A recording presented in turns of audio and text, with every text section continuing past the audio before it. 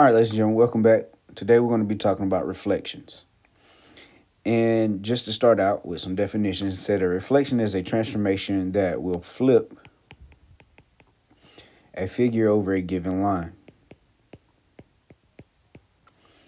Now, that given line also has a name, and this line is going to be called your line of reflection.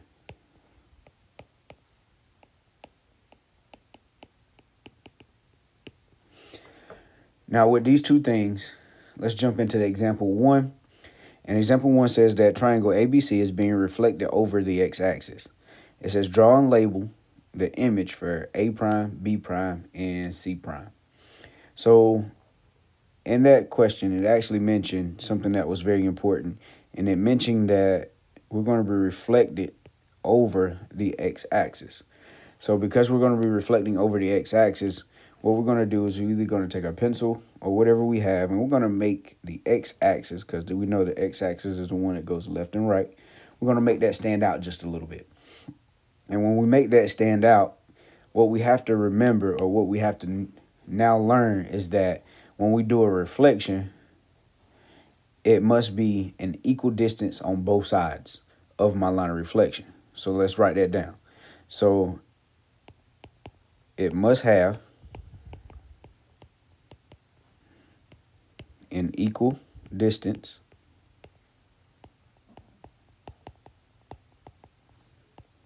on both sides of my line of reflection.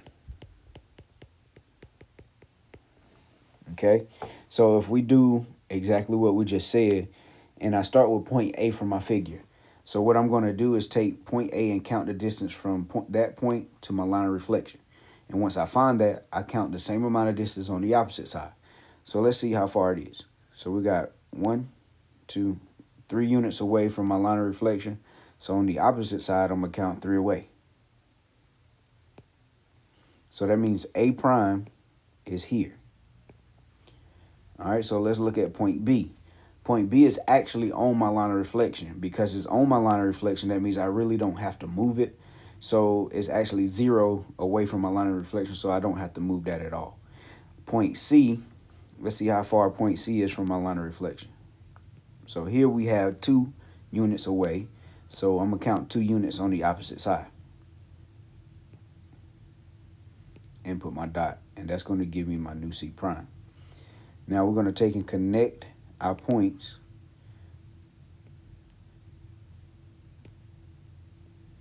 Let's see what this figure actually looks like. It looks exactly the same, but just flipped over. So let's get our new order pairs for that actual point. So now the order pairs, okay, so we move from triangle ABC to A prime, B prime, and C prime. So point A is actually at +1, -3. So it's at 1, -3.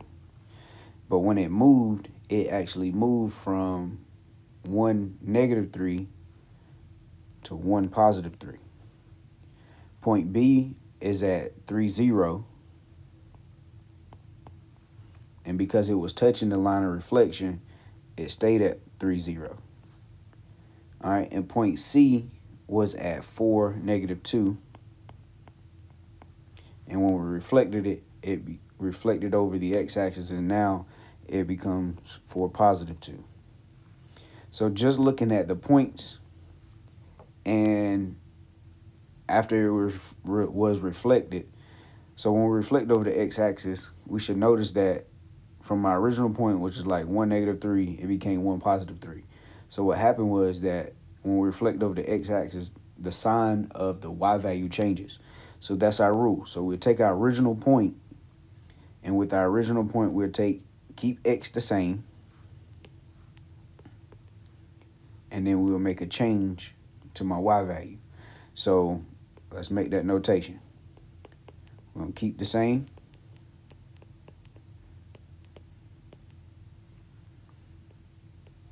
And then here we'll change the sign.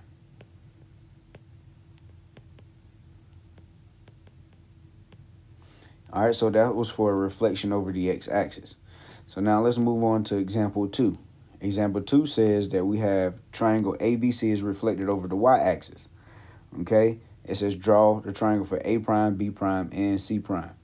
Same thing. So since we're reflecting over the y-axis this time, we're going to take and make the y-axis stand out. So we're just going to highlight or whatever we got, make it darker.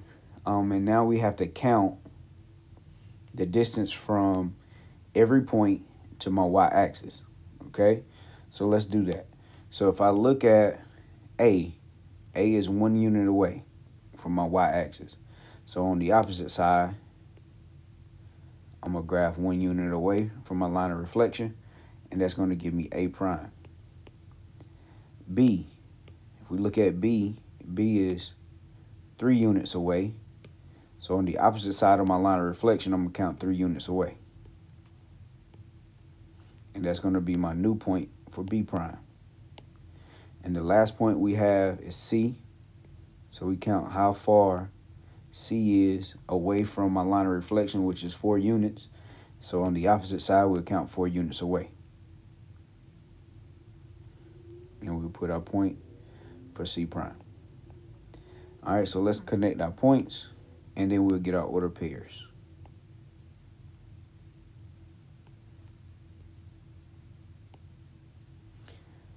Okay, so A started at, like we had before, was at 1, -3.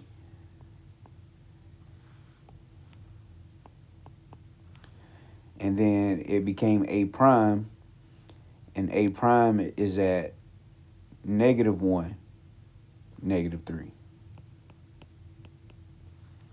Point B was at 3, 0. And once it was reflected over y-axis, it became -3, 0. And point C started out at 4, -2. When it reflected over the y-axis, it became -4, -2. So the same concept. Let's look at the trend of what happened. We started out with +1, -3, and ended up with -1, -3. We started out with +3, 0, and ended with -3, 0. And the last one we had +4, -2, and then ended with -4, -2.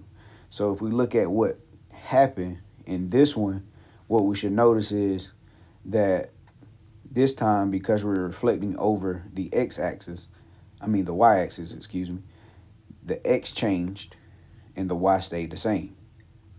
So when you reflect over the y-axis, we change the sign. You change the sign of the x, and you keep the y.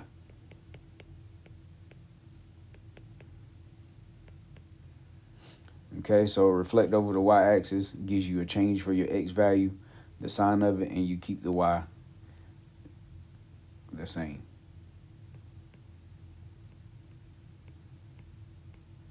Add that notation. Okay, let's move on to example 3. So in example 3, they wanted us to draw the coordinates for triangle JKL, which you see has already been drawn. Now, it says now we got to find out what is going to be J prime, K prime, and L prime after it was reflected over, we're going to say, the x-axis. So that's key. We're reflecting over the x-axis. Since we're reflecting over the x-axis, let's make the x-axis stand out. So we're going to highlight over it. Okay, by me highlighting over my x-axis, we got to count the distance between the point to my line of reflection. So we're going to start with point J. Point J is going to be 2 units away. So on the opposite side, I count 2 units away. And that's going to give me my new J prime. So if we look at J prime, the new J prime is going to be at 0, -2.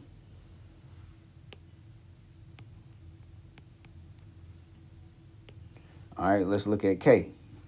Count the distance from K to my line of reflection. It's 4 units away.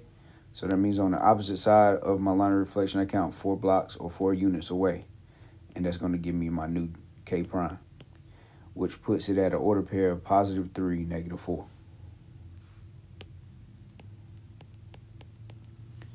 And then the last one that we have to do is going to be L. L is 1 unit away. So on the opposite side, we're going to go 1 unit away. And that's going to put our point here at 5, -1.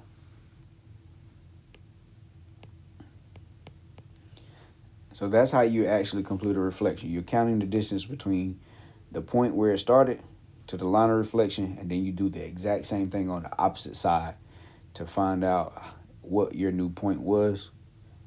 So let me connect to make sure that my image looks similar to what it started out with before we move to the next example. And it does. All right, example 4.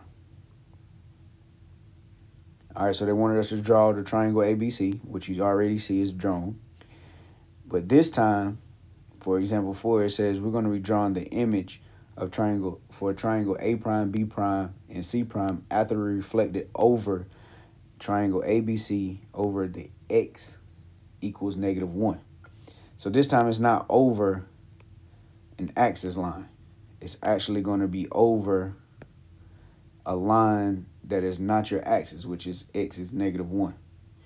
Okay, so we got to go to X, which is our X axis, and find -1 on X axis and put a dot. What we're going to do is take and draw a line through that dot.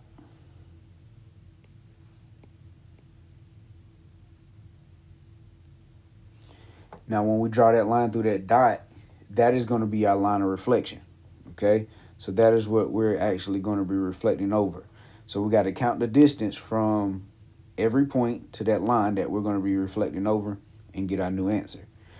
Okay, so point A is 1 unit away.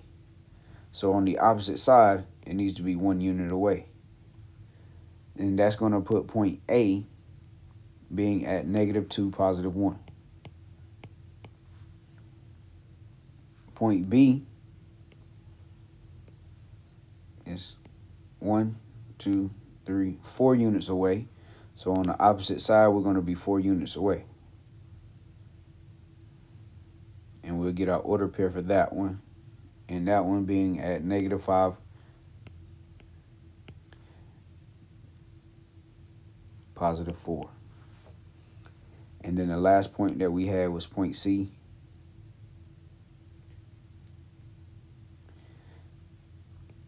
And that's 6 units away. So on the opposite side, we count 6 away.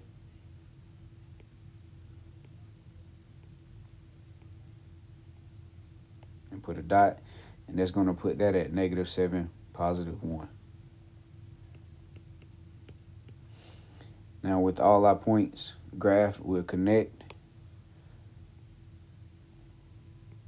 And we should notice that we have an image that is similar, but a reflection of that. And then let me label what they are. This is B prime. This over here is C prime. And this is A prime.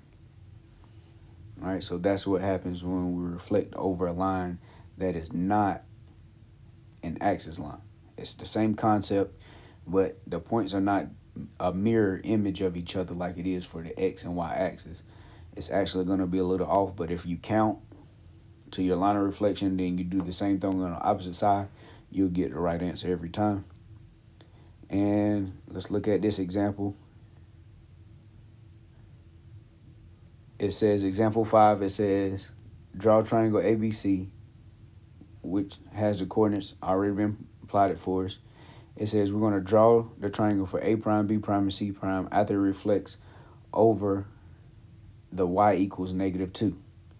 All right, so for us to do that, we're going to go to the Y axis. We know the Y axis go up and down.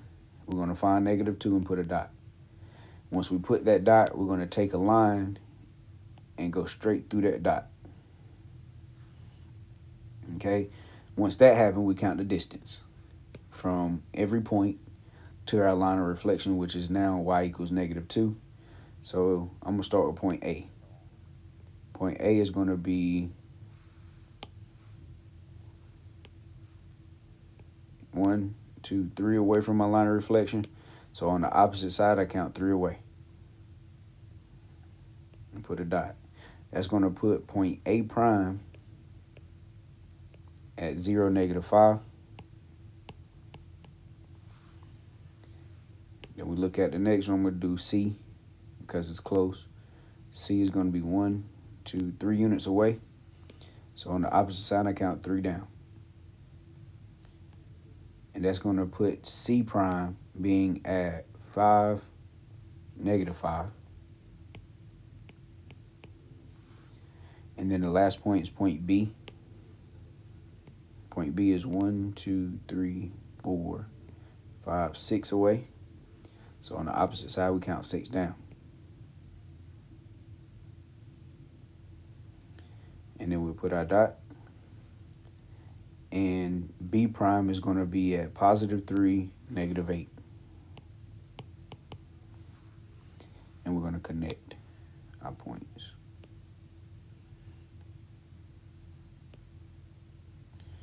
All right, so that's how you reflect over lines that are not your X or Y axis. So we're going to move on to our next example. And within this example, this one is asking us to actually find the line of reflection. They didn't give it to us, we got to find it. So since we got to find it, and we already know from previous examples that in order for a reflection to happen, it has to be an equal distance on each side. What we do in order to find the actual line of reflection is that we take 1 point from each figure, one from the original, one from the pre-image, and one from the image, and we count the distance between those 2 points and cut it in half. So like here, if I pick point K, if I count the blocks in between point K to K prime, we got 1, 2 blocks in between. So if I got 2 blocks in between and I take and cut it in half, I will draw a line down the middle of that, and that will be my line of reflection. So like if I go down the middle of those 2 points with a straight line, that means my line of reflection is going to be my y-axis.